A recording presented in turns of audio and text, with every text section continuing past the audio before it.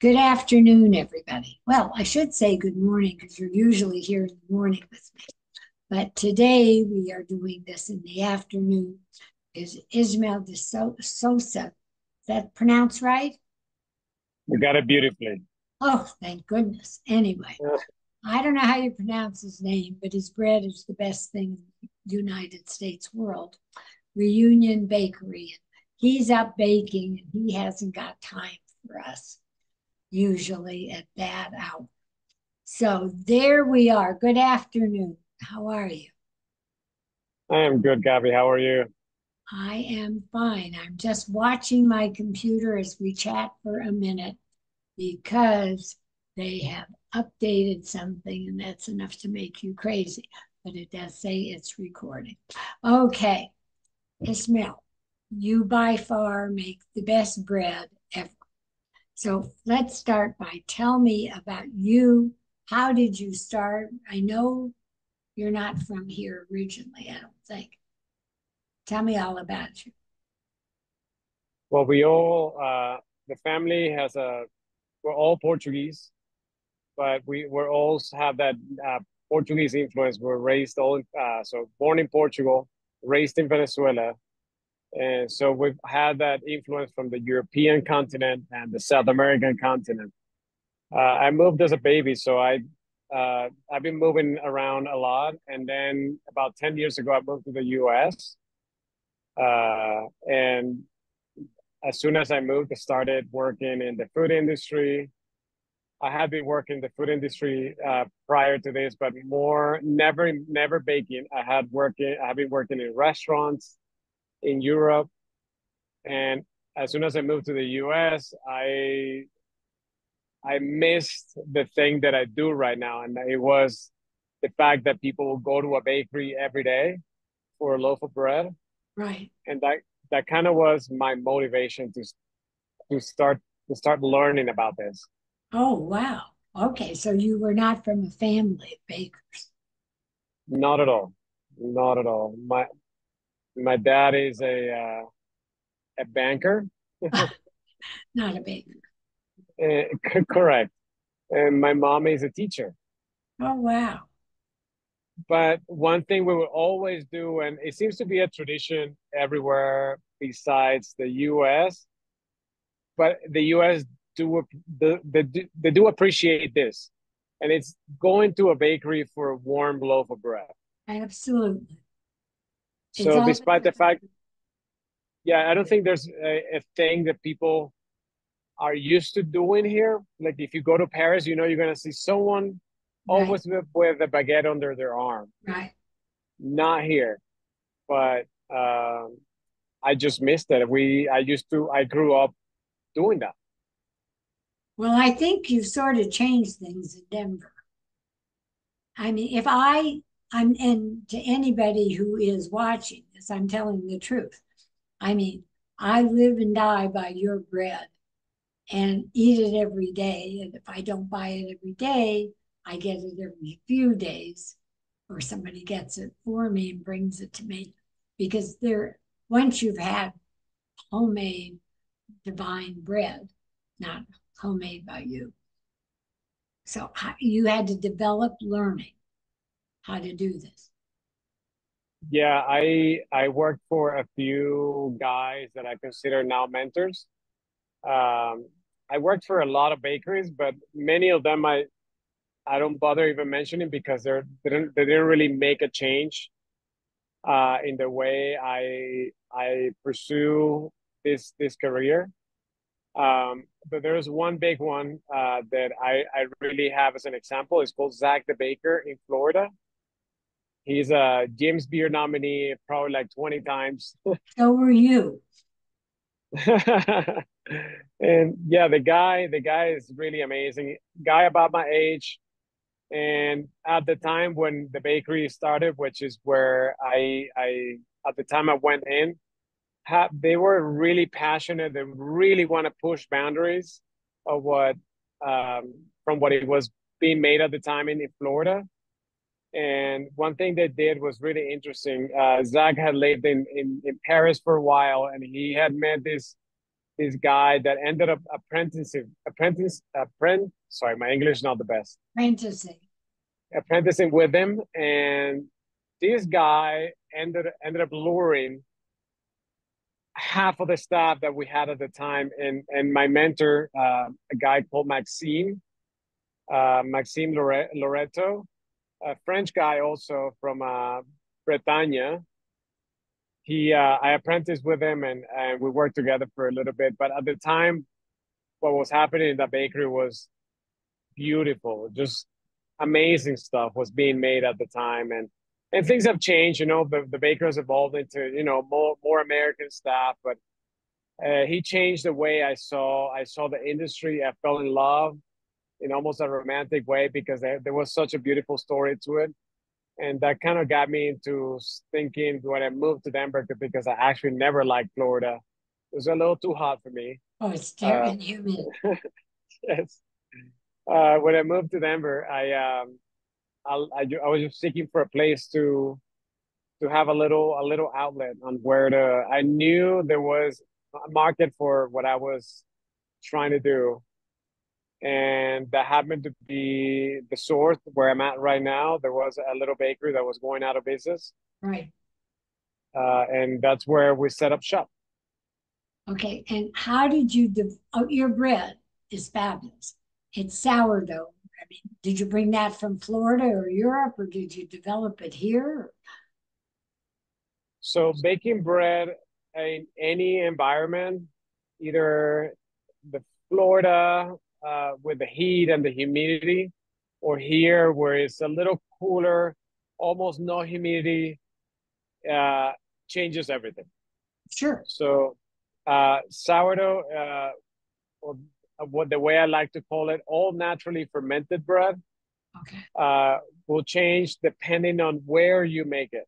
Okay. So I definitely learned to make it in Florida, but the truth is that I don't think I learned to make bread until I actually moved to Denver and learned how to make it here. The altitude, the humidity, the weather, and repetition, a lot of repetition. We're talking about the fact this is gonna sound crazy to anyone who sees this video, but we've been here for about 6 years, and every single loaf, all of the loaves that Okay. this bakery has put out, we're talking about thousands, I know. hundreds of thousands, I've made personally. Whoa. Okay. That does sound crazy. Yes.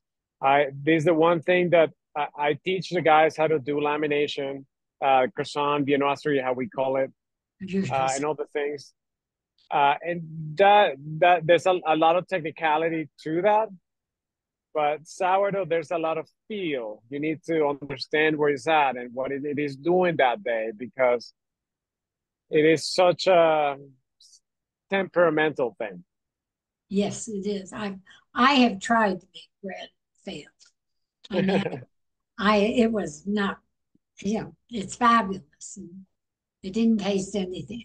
Every piece of bread from you, and you make all kinds of breads, but they're all with the sourdough starter. Yeah, so unfortunately, I don't know for who's watching this, we used to have a huge variety of sourdoughs. Last year was a very interesting year. We had a fire Right. at the bakery, and we lost our main oven, our deck oven, which is the bread oven. Uh, and we lost the capacity to bake so much. So now we're trying to keep it simple. We make about 2 or 3 types of loaves a day, and sometimes we surprise people with a different flavor. But likely, if you come any day, you're gonna have a classic sourdough with nothing but flour and water and It's salt. it's incredible. Right. And I use, by the way, and funny enough, I'm wearing the hat Oh, of one okay. of the millers that mills flour for us. Uh, so we have a classic sourdough and we have a seeded loaf. Which I love. But if you come to a bakery on a given day, you might find baguettes. Baguettes. Sometimes people come to a bakery and ask me for oh, I want a sourdough. And I always say, or we have the guys saying the customer, oh, we have baguettes. And the customer usually replies, no, no, no, I want the sourdough. But they don't understand that a And a baguette can be a baguette, sourdough. right, So anything you get from our bakery is going to be all naturally fermented, right, or how we call it in the US, all sourdough. right. Uh, so a baguette, a sourdough, classic country loaf, a multigrain loaf, a fruit loaf. We make in Christmas, we make Italian panettone and other loaves of bread that are all naturally fermented. And occasionally you make olive bread too.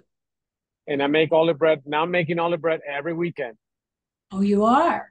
Yes. Well, okay, I guess I better know what I'm going to ask for. The I do, olive bread is a personal favorite of mine. It's so good. yeah. I don't like all, but I love, you don't make a bread, I don't think is incredible. The crust Thank is you. fabulous. And, you know, right now, the only thing I will add for anybody, it's summer. And you go to the farmer's market. We are living, my best friends are his very good friends and customers too. But we have BLTs, which is prosciutto in their house. But you go to the farmer's market and you get tomatoes or you buy fresh eggs, and whatever you get, I put on your bread. It starts in the morning, and that bread is my friend day and night. And I guess people say that if they're gluten free, this bread works fine anyway. Yep. Yep. I always challenge anyone who comes to the bakery. Funny enough, a lot of people, not a lot, some people come to a bakery asking for a gluten-free option. Yeah. And and and that's fine. I usually say, look, this is what we're gonna do. I'm gonna get you one of my loaves. I give a loaf for free. And look, you're not gonna die if you try it, but the likelihood of you being totally fine with the way we make our bread, it's 9 out of 10. And the people I know who have tried it have gone back and they're hooked. And Yep. you do make divine croissants, and occasionally there's buns. And in line one day at the farmer's market, you passed out chocolate chip cookies that were fairly heavenly. Yes. And what's the little egg thing? Oh, the little pastel de nata. It's a pastry from my home country, Portugal. Oh, it's so It's so good. That is our number one pastry in terms of sales, number of pastries we sell. It is so like it is the type of pastry you walk into a place and you be like, oh, if you don't know about it, it, you know, you might not even think about it because it's so small, right. unassuming, and then once you try it, you understand why we'll tell you need to try this thing. Because every It's time anyone walks into the bakery, we'll tell them, try it. but it's basically eggs, right? It is a custard. Right. And pretty much any custard is made with eggs. So, but we say in China because it's a Portuguese pastry, but almost every Portuguese colony has had their version of it. In China, they call them egg tarts. Maybe they put a little more egg to it, but it is say 90% milk and 10% eggs. No, it's so good. I know. I have another good friend who you know, Denise Mickelson with the Restaurant Association, and she can't stand eggs, and I live on eggs. And she brought me the first one because she said this is the only egg thing that you can't live without. And That's awesome. you can't. They Yeah. are fabulous. So you're low, are you get tell us when you're open, how people, so you're basically fresh bread every day, croissants, it might be cookies, whatever pastries you're doing that day, Gabby, I'm cakes. gonna tell you one thing. Oh, Uh, two things actually. you could Now tell that me. I'm thinking about it. Two things. So when you walk into our bakery, uh, whatever time you come in, we open at 8 a.m. We close at 3. Okay. If you come in at 10, you're gonna get a loaf of bread that was made within the hour. Okay. If you walk at if you walk in the bakery at 1 p.m., you're gonna get a loaf of bread that was made within the hour. Same for a pastry, same for a pastel de nata. And that's something we take a lot of pride on because that is what I grew up in. Like I grew up with going to a bakery for a fresh pastry, a fresh loaf of bread. The thing number two I was going to tell you was that when I started the bakery, once we got settled and we understood how to bake in Colorado and all that, because it took me a little bit, I have to be honest. It took me a little bit of learning, like what's happening here. Why is everything drying out? How do I, you know, work with my formulas to make it work here? Once we settled and we realized, okay, we can do this thing, I challenged myself to creating a new pastry every weekend. Oh, wow. So every weekend, you come to the bakery and you're gonna see, sure, you're gonna see the basic assortment, the sourdoughs and the pastry, but you're always gonna see a brand new pastry. And from this challenge has become that we've created so many new things. So just recently we created this like croissant cookie thing that's it just went crazy. I It's a have, literally a uh, it's literally a croissant and a cookie put together. it's got to be pure heaven. Yes, we now have just a few weeks ago we created a pizza croissant. The thing of I have to send you pictures of this. Yes. It's think of a pizza, Okay. same shape, same everything, but the crust is flaky as a croissant. Oh, and the filling is cheap pizza fillings. And yeah, so we started with a margarita, classic Okay. margarita. Yeah. I have a gremolata with asparagus and lemon zest and goat cheese. We have an onion pizza that's a classic from Argentina. Have So, Fran and and John seen this? I don't think so because we started making it. So we make it to order. So whenever you come in, we'll make it for you, like a good pizza shop, you know. Okay, because And I haven't heard and of it. no, and also we only make them from. This is crazy. We only make them from 1 to 3 p.m. 2 hours a day. That's it. Oh, okay. You don't sell them at the farmer's market. No, because again, I'm so picky with the way we present anything that to me needs to be baked within the hour. So that Gotcha. means if you come in, we'll bake it for you. Otherwise, when we don't really even bother. Oh, wow. You are amazing, and I know that you were up for a James Beard Award as best bakery, and you had no clue it was even going to happen. But wow, this was not that you didn't pay off somebody to get there. You were just there, and you deserve it. I give Thank you. everybody your hours at the source and then how they can order online as well as farmers market.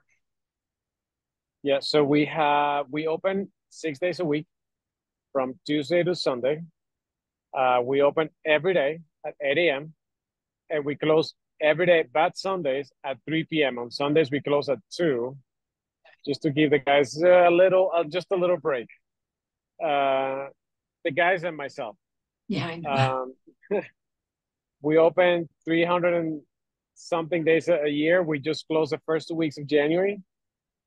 The way to order from us, I do recommend you order if you want something specific, like the natas, and you know they're gonna run out, or a specific flavor of bread that you want, and you want to guarantee when you come you can pick it up. You can go to Facebook, you can go to Instagram, and in their profile there's a link. I could even name the website, but I think it's easier if you just go to our Facebook Isn't or it our Instagram reunion page. bread?